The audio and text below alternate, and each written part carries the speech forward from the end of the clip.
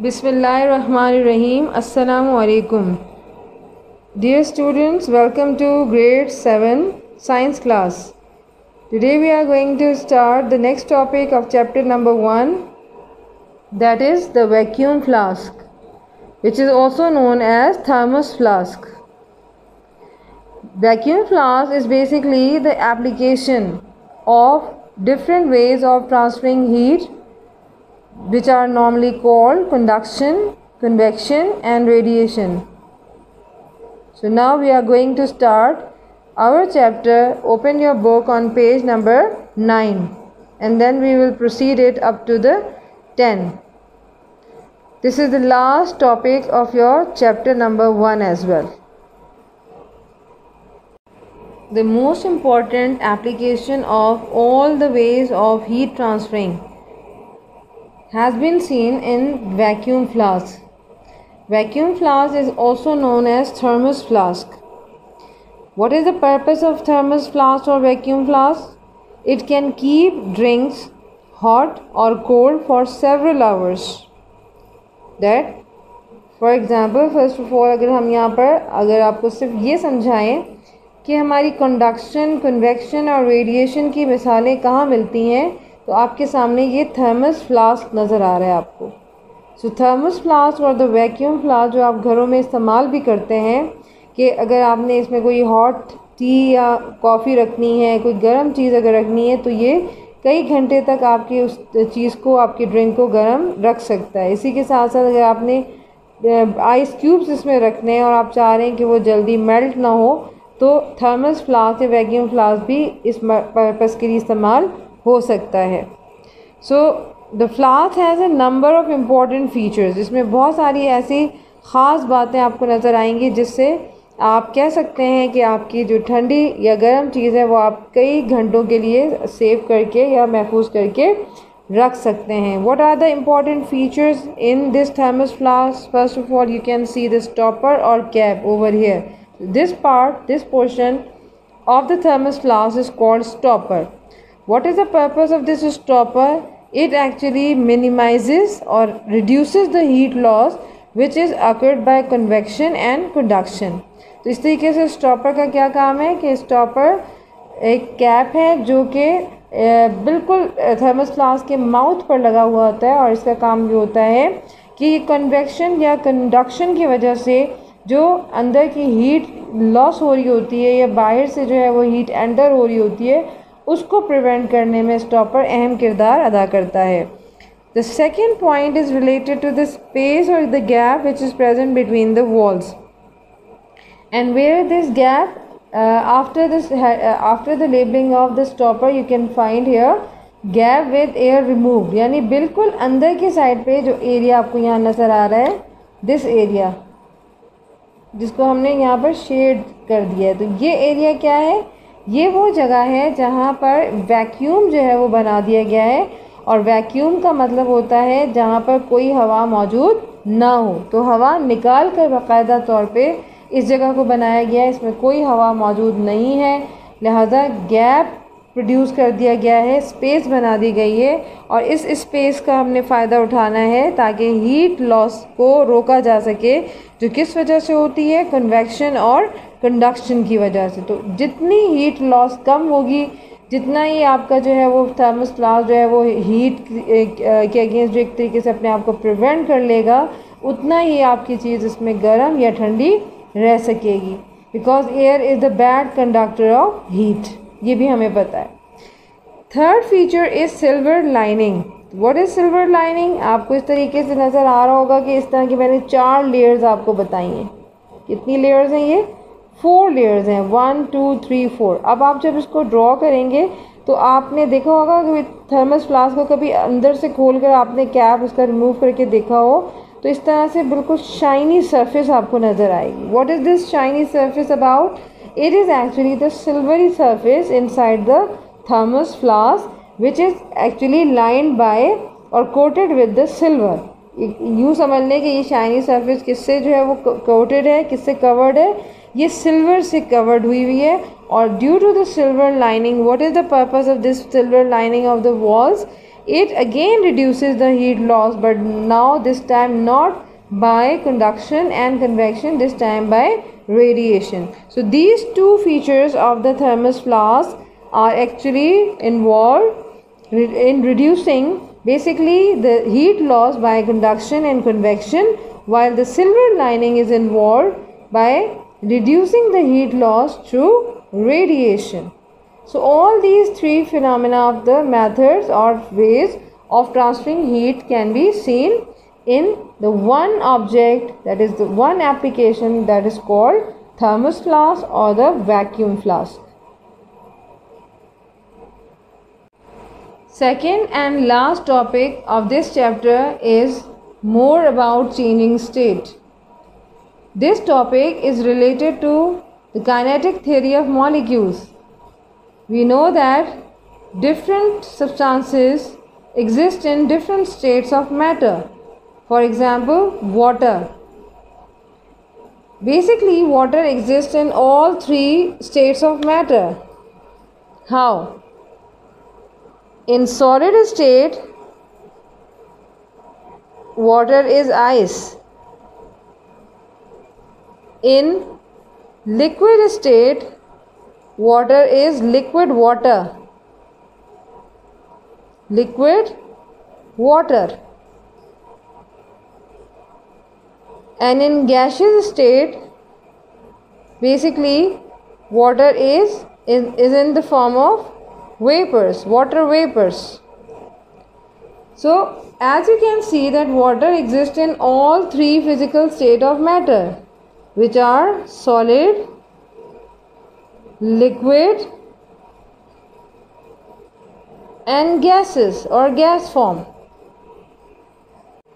So in this topic we also learn about that how different states of matters are changed in them.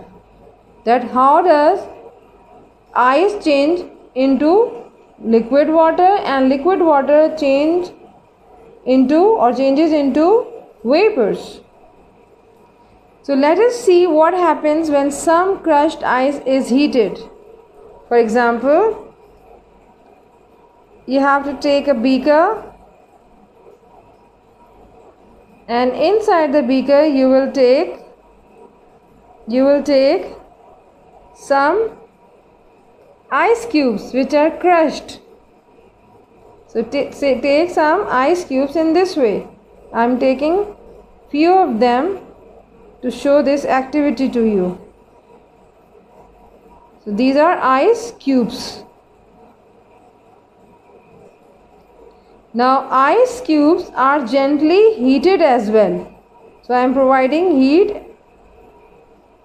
from the bottom of the container. So this is heat. Clear?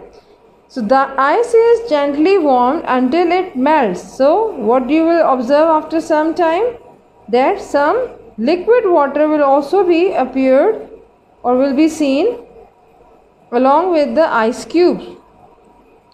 The heat is then turned up until the water begins to boil. And if the heat is increased, what happens? That after some time, the liquid water, finally the ice changes into the liquid water, and the liquid water starts boiling. And after this, these water vapors get mixed into the air. So these are vapors. So which thing you are observing in this activity? That ice, after getting heat, changes into the liquid water, and when the temperature or heat is increased, this liquid water changes into the vapors and begins to boil as well. So the temperature is taken every 30 seconds from start to finish. For this purpose you need a thermometer which will be inserted inside the beaker in this way. So you can record your temperature as well by using this instrument called thermometer. Thermometer. Clear? So So by this simple activity you can easily calculate out that is what is happening, that is more about changing state, how one state of matter changes into another. More about changing state can be represented in the form of a graph. So this graph shows the result of the investigation. There are 4 stages you can see here: stage 1, stage 2, stage 3 and stage 4. So what does the whole graph show? Stage 1 represents the heat energy is raising, that is increasing the temperature of the ice up to 0 degrees Celsius, which is the melting point of water. Stage number 2 indicates that here there is very little temperature rises or increases, that is you can't even observe it by this line, with this horizontal line. The heat energy is being used to allow water molecules to break away from their fixed position in the ice. So here you, in this stage 2, you can see the combination of ice and water as well, which indicates that at 0 degrees Celsius now the ice changes into water. Somewhat you can say a small amount of water is also formed here, which is mixed along with the ice. Now stage number 3, the heat energy is further increased, the temperature of the water up to 100 degree Celsius, which is the boiling, BP mean boiling point of water. Stage number 4, here there is no temperature rise, so line is horizontal. Line is not going upward in this manner. Here you can see these are the lines which are going upward, which indicates that with the increase of the heat energy the temperature also increases. But here there is no increase in the temperature, which indicates the heat energy is being used to allow water molecules to break free completely. And here we can see that water now changes into somewhat steam, that is vapors. So here in this stage you can see, you can observe the combination of both liquid water and the gaseous water, that is steam. And the liquid is changing finally into gas or steam, which is also called water vapors. So at different temperature, which are mentioned here in the degrees Celsius, starting from minus 30 degrees Celsius, where the ice still is in the form of ice, that is in the solid state of water. This is your stage number 1, that after increasing the heat energy, temperature also increased, and at 0 degrees Celsius finally the water starts melting into the water.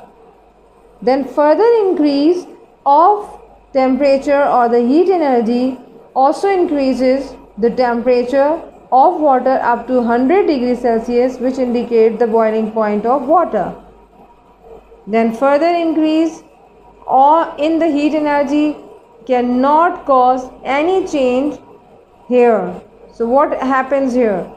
Finally we can say that heat energy does not increase the temperature. If it increases, then the water finally changes into the steam or water vapors or in gaseous form. So this graph shows the conversion of the solid ice into the liquid water, and then from liquid water finally it changes into steam, that is the gaseous form of water. So this whole graph is related to your topic more about changing state. I hope you have understood this graph as well as the thermos flask.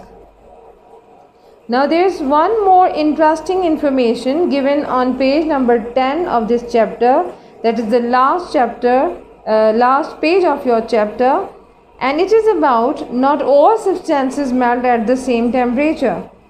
That is, the melting point of every substance is not the same. It changes. For example, they have given you a compound having name commonly called cellone. And what is the scientific name of this compound? Phenyl salicylate. Phenyl salicylate. Phenyl salicylate is basically a sweet smelling chemical which is used in the making of soap.